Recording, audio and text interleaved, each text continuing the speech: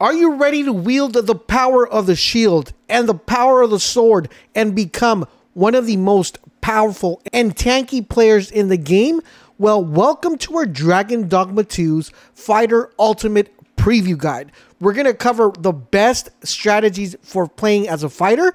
We're also going to cover where he's suitable to play as. We're going to cover his playstyle. We're going to cover his abilities, and we're going to cover what he's going to pair perfectly with so you could get the best out of the fighter if you already decided to make your choice that the fighter class is the one you want to pick. So if any of you played Dragon Dogma 2s, you are going to be very familiar with the fighter due to the fact that he is coming from Dragon Dogma to Dragon Dogma 2. So it's a very frequently used class in the first game. In addition to that, anybody that's played any RPG, this is the class that you're mostly accustomed to. So what exactly is the playstyle when it comes to being a fighter? When you decide to pick the vocation of a fighter, that means that you're ready to start meleeing. It's basically the melee class. It utilizes the one-handed sword and a shield. Now, the priority main thing that the fighter is always going to prioritize, he's going to prioritize defense over dealing massive damage. This is where his shield comes into play due to the fact that his shield is going to allow him to block a lot of damage and deal damage afterwards. Not massive damage, but enough damage to become super powerful. This is why we call this character a tanky player, because he's going to be in the front lines to tank anything, right, with his shield. Now, one awesome thing about the fighter is that not only is he able to block incoming damage for himself, he's also able to block incoming damage for his teammates around him. Remember, in this particular game, you will be able to play with 3 additional pawns that are going to be pretty much your go-to crew that you're going to be rolling with. That's why it's extremely important that when you play with the fighter, your number one objective shouldn't be to rush and hit people with a sword. It should be to position yourself during battle to draw enemies' attack and then counter that attack after that attack has been blocked.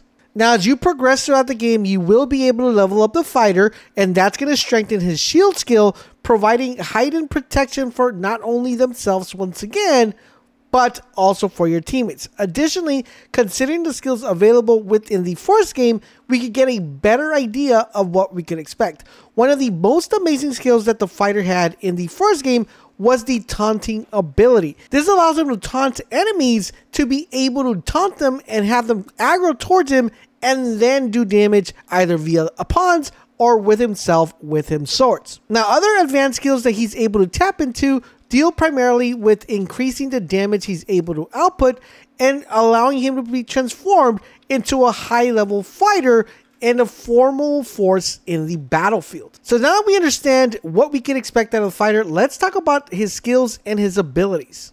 Alright, so we're going to take a look at the core skills. We're going to start off with Impale. Now, an Impale is a returning skill from the previous game. If you did play Dragon Dogma 2, you already know what to expect. But for you newcomers, it's pretty much a release stabbing strike. Now, the great thing about the release stabbing strike, you actually start off with this one, so you'll have it right as soon as you come out of the gate. In addition to that, you could actually use this to interrupt an attack if you time this correctly. And if you actually jump in the air and use the attack, you'll be able to knock down the target. So using this particular skill and using it correctly and knowledgeable will allow you to do not only good amount of damage, but also be able to knock down targets. The next skill we have is Onslaught, which is another skill that's also returning from the previous game. And the great thing about this particular skill is that it allows you to do continuous attack with your one-handed sword. This is kind of like a basic skill that comes with the player, but this skill you could actually upgrade. And when you upgrade it, it gives you the ability for you to be able to break shield blocks and knock down resistance. So another skill that you Dragon Dogma fans should be pretty familiar with. Alright, so now let's take a look at the sword skills. For the sword skills, we have a brand new one called Airward Slash. Now, this is pretty much very similar to a uppercut with a sword, okay? This is not a skill that we've seen in the previous Dragon Dogma. Basically, what it says in the description of this particular skill, it says, a flurry of a skyward slash well suited to bring flying foes to the ground. So it's like an uppercut with a sword, really cool. And since we are going to be fighting a lot of flying characters, it's going to be a skill we want to make sure we master. I think a combo with the skill would be really awesome. The next one we have is a returning skill for the sword called the Blink Strike. This particular is going to allow you to rush the target and land a powerful blow once you connect with them. This has the potential of being able to knock down and stagger the enemy. This ability is meant to be used as a gap closer and could be upgraded so the attack would carry the player a greater distance. So it's kind of like a fast forward plunge, which you will be able to use quite often. The next one we have is the Compass Slash. Now this is once again another returning skill from Dragon Dogma. Basically this is pretty much, if you think of a compass, it's round, right? So this skill pretty much lets you have the ability of spinning with your blade extended, depending on what weapon you have, and it will draw a deadly circle that will have a nice AoE effect. Not only that, but you will be able to employ this while you're getting attacked. So if you're getting swarmed with a lot of ants, this is the skill you want to go ahead and use. Now you are able to upgrade the skill, and when you upgrade it, it extends the duration of the actual skill. Now let's talk about the shield skills. Now for the shield skills, we have Shield Blast. This is pretty much a renamed skill from the previous game. What this allows you to do, it allows you to strike a blow with the shield that does a little bit of damage, but forces the target or the enemy to actually drop their guard. So really effective skill. You're going to be using this quite a lot. The great thing about this is that once you guys get more skill points, you will be able to upgrade this, and this will allow you to do a faster blow, having the target drop his guard, and could stagger them and knock the enemy down if you actually time this correctly. Now, I personally think the fighter is going to be a class that a lot of people are going to pick as their pawn, even though there might be some people who just like the standard RPG type of class, and this might be their main. But I want to know from you guys, do you plan to main a fighter?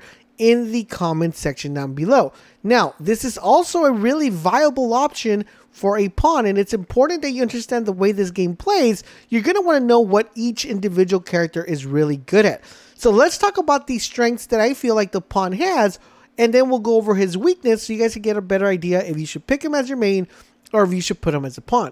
So he is really good at really having really good defense. Okay, that's his main role within this game. He's going to be able to provide not only himself, but his teammates power. And in addition to that, he's going to be able to aggro the enemy, not only with his shield and by being able to absorb damage, but with his skill that he's able to actually taunt enemies. Now, if you put all this together, you could actually make a very strategic playstyle for the actual fighter and deal a really good amount of damage. If you picked him as your main one, or have him aggro while you do damage from afar.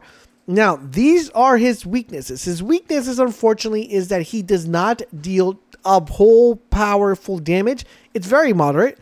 Another thing is that he is not extremely agile. He's not going to be the fastest one out of all the ones we have to pick from.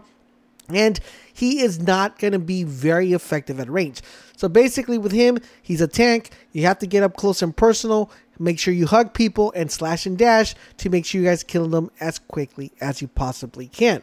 Now, if you do decide to main a fighter, I personally think that the pawn you want to go with is either the mage or the archer to provide more damage as you're in the fray of fight. If you decide to pick him as a pawn, I think the mage and the thief would fare very, very well from his ability to aggro and him being able to do, and you being able to do damage with your main character. Now, one thing to note that there is going to be a little bit of a caveat when it comes to deciding to pick him as a pawn or to pick him as your main character. If you decide to pick him as a pawn, you will be able to give him an advanced vocation. However, you won't be able to use a hybrid vocation if you decide to pick him as a pawn. Now, if you decide to pick him as your main character, you won't be able to pick an advanced vocation, but you will be able to advance into a hybrid vocation. Now remember, you will be able to pick other pawns in the world after the first one you created, but those pawns are going to be created by other people who are playing the game. So it's going to be very important that you pick your pawn correctly and that you also pick your main character as well. If the fighter is not the one you feel more comfortable with, then you're going to want to make sure you check out this video where I go over every single starting class to give you a better idea of what their playstyle is. And once you decide the one you have, come and watch the ultimate guide for that particular character. I hope you guys enjoyed our Dragon Dogma content. If you are doing a huge favor, guys, drop a comment, drop a like, but most importantly, subscribe to the channel, turn those notifications so you guys won't miss when our videos go live. Thank you guys for watching, and I will catch you guys on the next video.